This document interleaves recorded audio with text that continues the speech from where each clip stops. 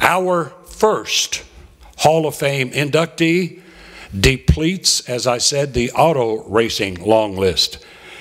It is Cotton Perry, the pride and joy of Ringgold, Georgia. Cotton played football at Ringgold High School. He liked it okay, but he loved to drive cars and he loved to go fast. So as a teenager, he would hop in his car, test drive it up and down Highway I-75, down Highway 41, up and down just about everywhere.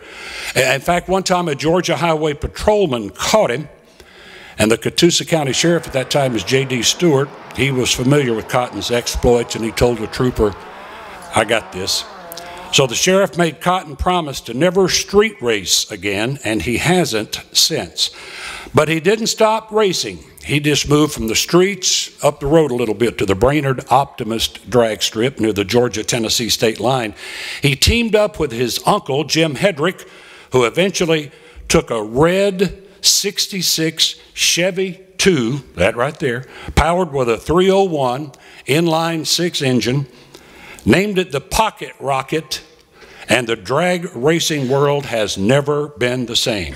Between 1975 and 1981, Cotton won 4 Southeastern Division championships. He set more than 40 national records, won a dozen NHRA national championships, and he won the U.S. nationals as well. They dominated tracks all over the Southeast, and they made a lot of money.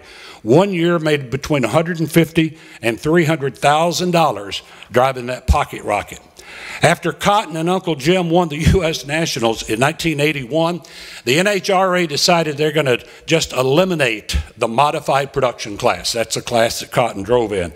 So Cotton and a bunch of other drivers decided they were going to have them a little drive-in to protest. Well, Cotton and Jim were actually the only ones who pulled over into the grass.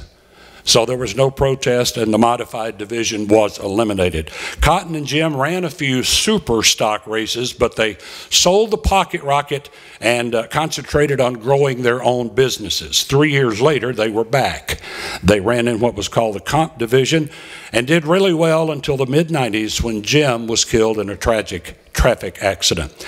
Cotton dropped out of racing to concentrate on his son Jamie's racing career, and then grandson Dylan, Jamie's son, got the itch, and as Hank Jr. might say, they just carried on a family tradition.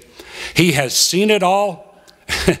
Heck, he's won it all. One of, if not the, most decorated inductees ever in the Greater Chattanooga Sports Hall of Fame, driver of the Pocket Rocket, Cotton Perry.